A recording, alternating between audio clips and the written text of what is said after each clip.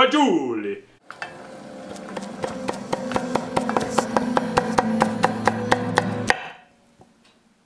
Hi, I'm Phil. Welcome to Pretty Good Cooking. Pretty good. Tonight on the show, I'm going to teach you how to make pasta fagioli.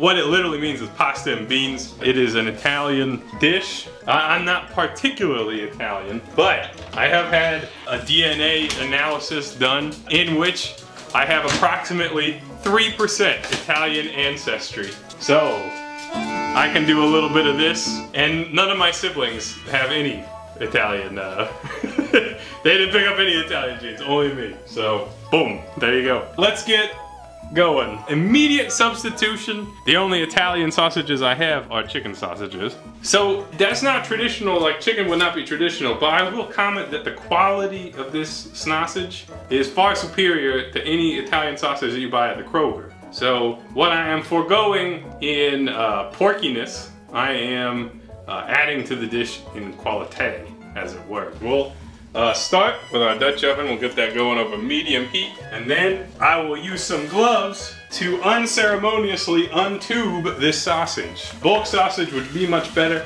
I actually probably have that somewhere in the depths of my freezer, but you know, I dug through approximately 2/3 of it, and then I got tired and my hands got cold.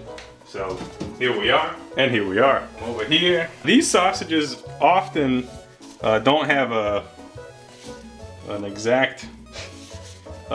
They're frequently not sealed into the casing or tied. So in this case, I should be able to just squeeze that shit out. Really, really good YouTube content for you perverts. But given the opportunity to squeeze something out of a tube for your viewing pleasure, I said yes. And the audience said, thank you very much. Oh yeah.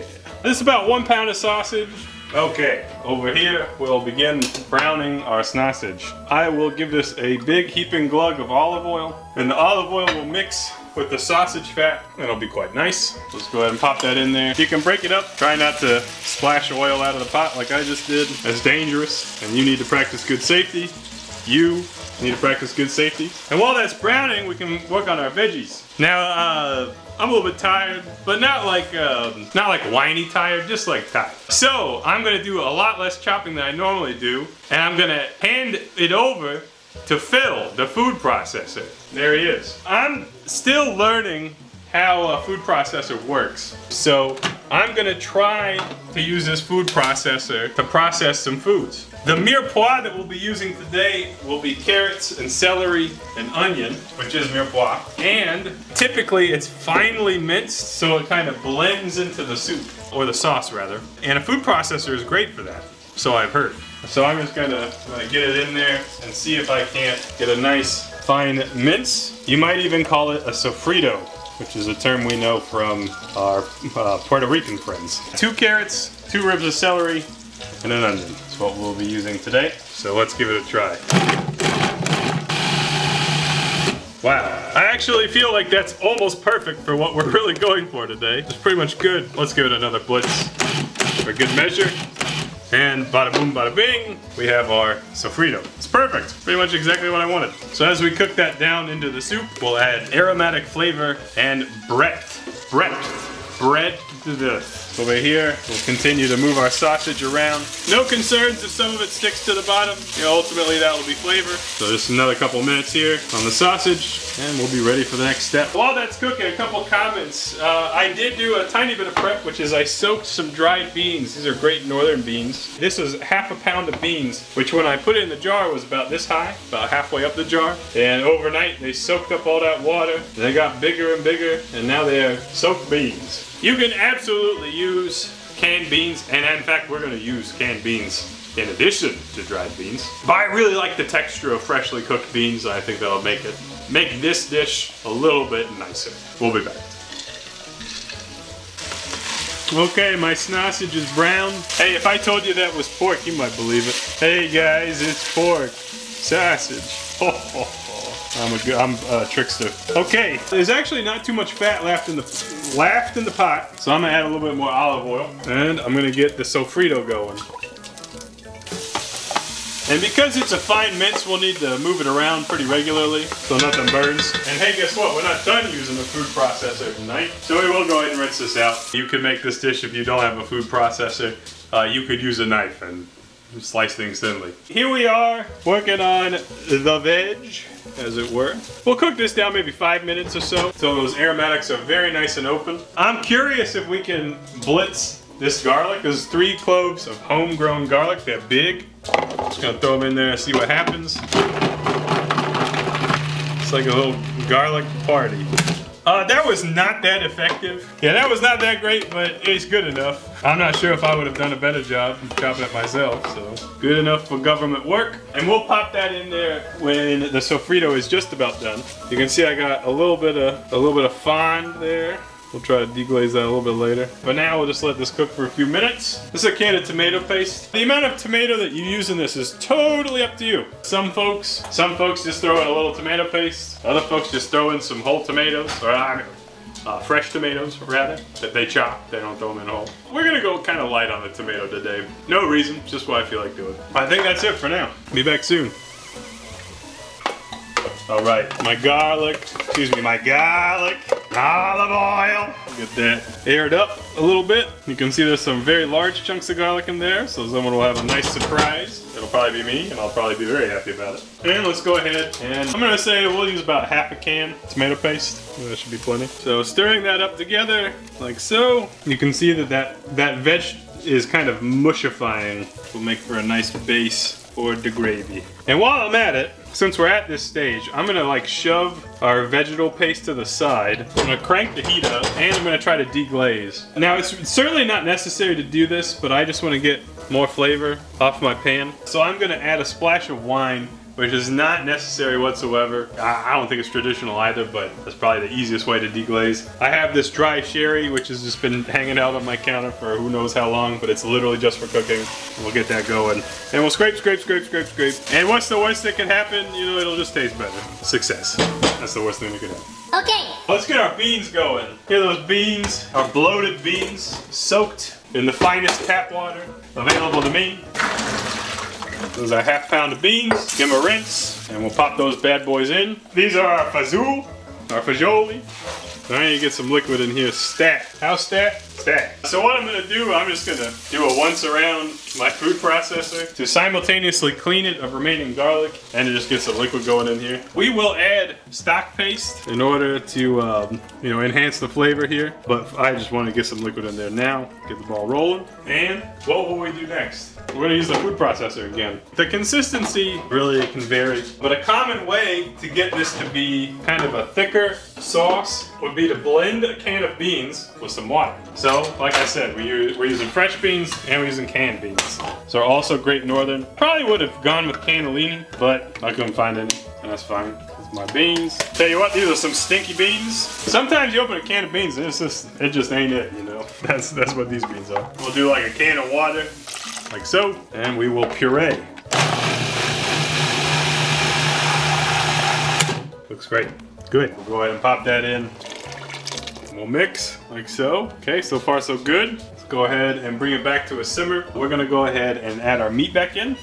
And I will go ahead and add one of my favorite ingredients, BTB chicken. Often you would use a chicken stock for this. We could have gotten real weird with it and tried to make, like, instead of doing pork with chicken stock, we could have done chicken with pork stock, something like that. That could have been fun. But instead we're doing chicken and chicken. Isn't that exciting? I'm gonna go ahead and hit this with Italian seasoning. This is Kroger Private Selection Italian seasoning. Marjoram, thyme, rosemary, savory, sage, oregano, and basil. And already you can see it's starting to look like something that looks quite edible. But it is in fact not edible yet because those beans are uncooked. So we will need to let this stew for quite some time, and we need to add more liquid, which I'll go ahead and add a little bit more.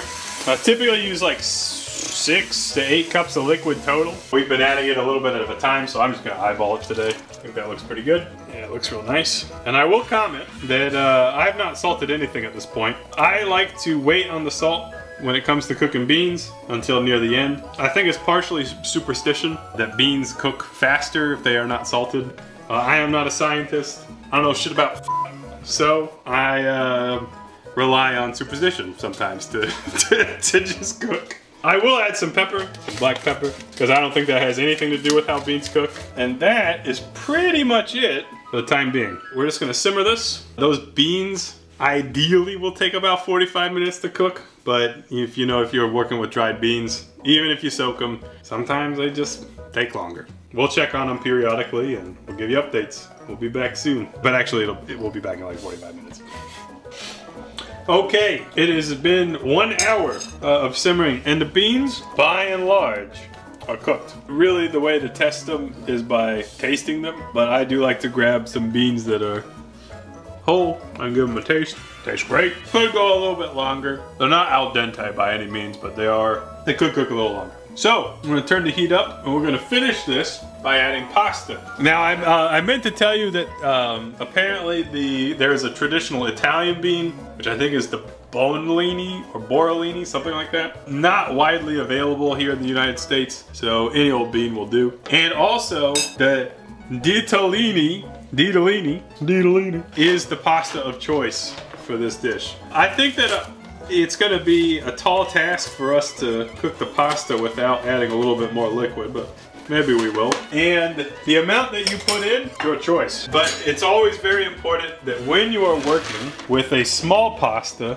that you use it somewhat sparingly, because it really will expand in this context. So we're gonna do about 1.5 cups of pasta, which just from eyeballing it is about half of a pound, I think. And you can see even before that pasta cooks too thick, 5 me. So I'm gonna add some more liquid. We'll see how that treats us. I'm liking that, just looking at it now. And we'll simmer that until al dente. It probably should take about 8 minutes. And in the meantime, we can get our garnish ready, which is fresh grated Parmigiano. It is legit Parm. I will be using a microplane today. That's what I'm doing right now to grate the cheese. But if you needed a lot more than we need today, you could use that food processor one more time and just really minimize the amount of tools that you have. That should be sufficient for 2 servings, I should hope. We'll be back soon. All right, I am happy with where we're at in this dish. So just to give you kind of an idea, here's what we're working with. You can see this nice and soupy or stewy.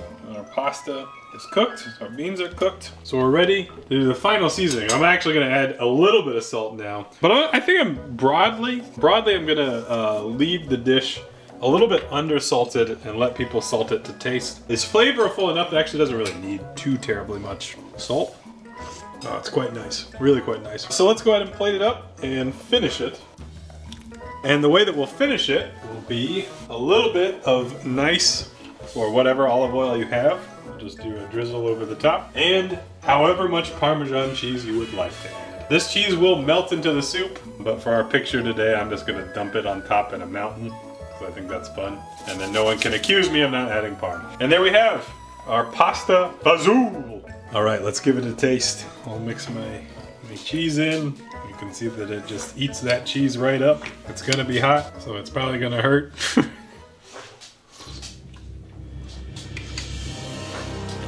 Oh man. It's friggin' delicious. I really, really recommend that olive oil drizzle. I feel like it takes a fairly humble dish and makes it taste almost indulgent or luxurious. I think that it kind of tastes of like classic Italian flavors. Very, very wholesome. It's pretty much the perfect thing to eat now that it's chilly outside. And of course, we'll have some crusty bread as well for dipping, because there's not enough carbs in the beans and the pasta.